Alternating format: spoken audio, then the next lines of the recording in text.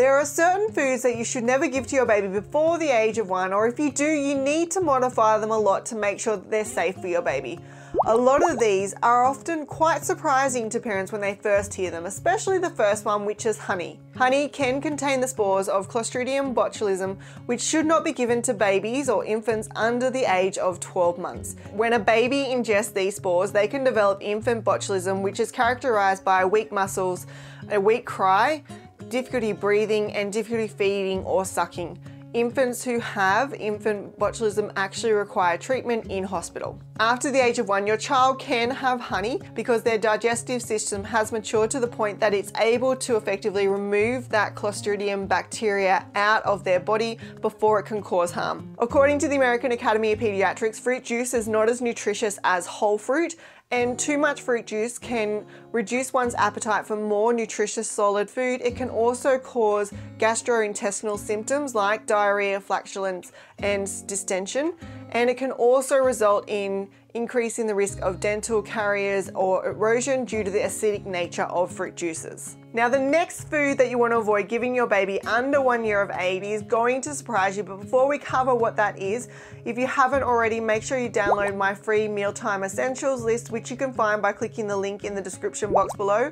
And in it, you'll find everything that I recommend to make meal times a little bit easier when you're introducing solids to your baby. The third food that you want to avoid giving your baby is cow's milk as an alternative to breast milk or formula. Small amounts of cow's milk in products such as custard, cheese, yogurt, or on cereal is fine, and you can start that at 6 months of age.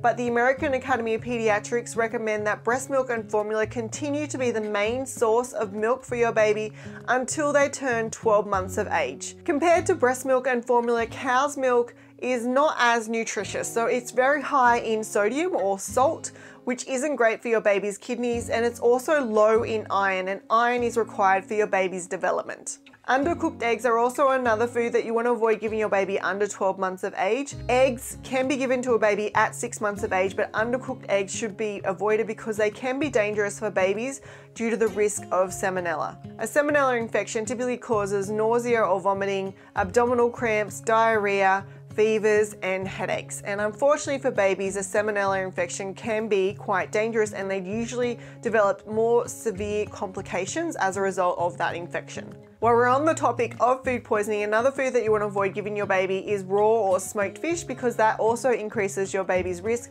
of developing food poisoning. Continuing on with fish, you also want to avoid giving your baby fish which is high in mercury. Now, fish itself is a really nutritious food. It contains protein, minerals, as well as omega-3 fatty acids, which are important for brain development. But some types of fish are too high in mercury, and having too much mercury can harm a developing nervous system and should never be given to a baby. Fish that is high in mercury include shark, tilefish, swordfish, king mackerel, orange roughy, marlin, and big eye and bluefin tuna. You also want to avoid giving your baby foods which are high in salt. Now, although humans need sodium, too much salt is actually harmful for babies. A diet which is high in salt can lead to your baby's kidneys becoming damaged because they aren't yet able to filter out the excess salt. It can also lead to your baby preferring saltier food, which can result in them having unhealthy food choices in the future, which can increase the risk of them developing obesity.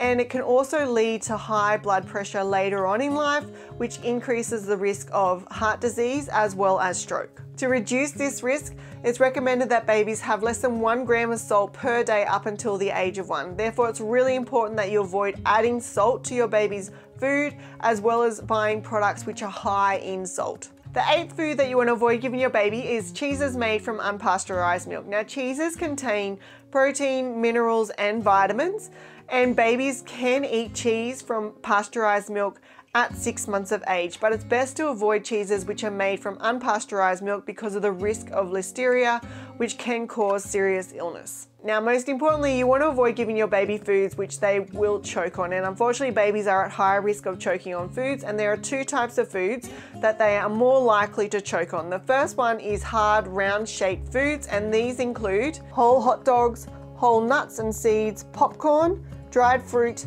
string cheese, and hard lollies. The second type of food are hard fruit and vegetables that your baby can bite, but they're not yet able to chew properly. And these include raw carrot, raw apple, whole grapes, whole blueberries, loose corn kernels, as well as celery. Now, obviously you will want to give your baby these fruits and vegetables in their first year of life, but you should prepare them in a way that it will minimize the risk of them choking on it. So when you are giving your baby carrot, apple, or celery, always make sure it's either peeled, cooked, or mashed. And when you're giving them corn, make sure you give it to them on the cob, as this will encourage them to munch on the corn as well as gnaw on it before they swallow it. And when you're giving them grapes, they should always be cut in lengthways and quartered. And with blueberries, you should be squashing them to make it into a disc-like shape. The reasons these foods are dangerous to babies unless modified is because babies, firstly, tend to bite off larger pieces of food, and they don't yet have their molars, which are the teeth right at the back of the mouth, which is required to kind of gnaw and grate that food down into smaller lumps. And their airways are really narrow, so if this large piece of food goes down the wrong way, then it can block the airway and result in them choking. Now, introducing solids to your baby can be really tricky, so if you want to make that process a whole lot easier, then make sure you click on this video where I cover 7 tips to make your baby love mealtimes. Don't forget to click on that free PDF document in the description box below, and I'll see you next week where I'll share more parenting tips and tricks.